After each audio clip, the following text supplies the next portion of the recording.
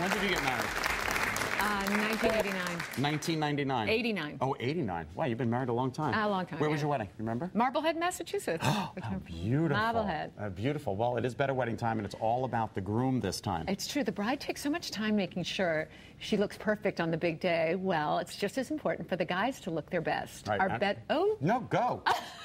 Our better buddy Melissa Cole visited Formals by Antonio in Rocky Hill, and she shows us the latest trends in tuxedos. This place is great. Hi everybody, we're here at Formals by Antonio, right on the Silestein Highway in Rocky Hill. It's prom season, it's wedding season. Tony, a lot of people looking for tuxes out there. What are some of the trends we're seeing right now? Sure, I mean, a lot of the things that they're doing nowadays is to match the girls' dresses.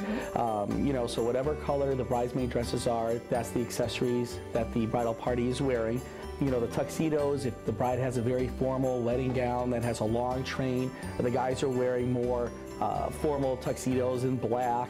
And then if they have a destination wedding, they'll do the tan suits or a navy jacket. A little more casual. Exactly. There are hundreds of styles to choose from. Formals by Antonio stocks the store every season with all of the latest styles, so you can be sure what you're getting is right on trend. Well, we have a lot of handsome models today. Let's start out with Sal. Tell us what he's wearing today. Well, today Sal is wearing the Joseph Abboud. This is a Super 120 Laura Piana wool. It's a very soft, you know, luxurious fabric. Sal's wearing an ivory shirt and vest because a lot of the wedding gowns are not pure white. They're like that ecru or off-white a little bit? Exactly. You know, if the wedding gown is silk, they can't take a natural fabric like silk and make it pure white. So what we did is we had custom shirts made for the store that match all the wedding gowns. And check out the custom French cuffs and cufflinks, making the look even more special. So is that really what we're seeing now, vests and ties, as opposed to, like, I remember when I got married, it was more of like a cummerbund and bow tie look. Right, they're not showing the cummerbund and bow tie look. I mean, we still have grooms that do that, but right now they're usually wearing the vest and tie, and all the vests are full back. This look is for a more formal wedding. All right, next up we have Jason and Steve. Tell us what they're wearing. They're both actually wearing Calvin Klein tuxedos. They're Super 100 fabrics. Jason's tuxedo has a notch lapel, satin trim.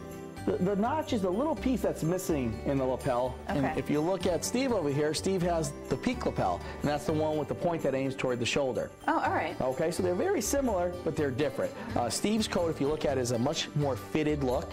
It has what's called a besom pocket, and then Jason has the flap pocket.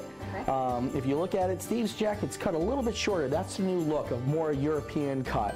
And Jason's tuxedo is a more standard length. It's a 31-inch coat. So that one's a little more traditional, and this one's maybe a little more modern. Exactly, and they're both two-button tuxedos, but they're a little more fashion-forward with the satin trim lapel. You can get flat front pants for a more modern look or traditional pleated ones. And the vests and ties come in hundreds of colors, so you can be sure to match the bridesmaids or your prom date. And if the ladies have a little extra fabric from their dress alterations, Formals by Antonio can make pocket squares out of it. All right, Sal is in a different look now. And Tony, this one is brand new for 2010? Yep, it just arrived a week ago. This is the Black Parisian. It's a tone-on-tone pinstripe.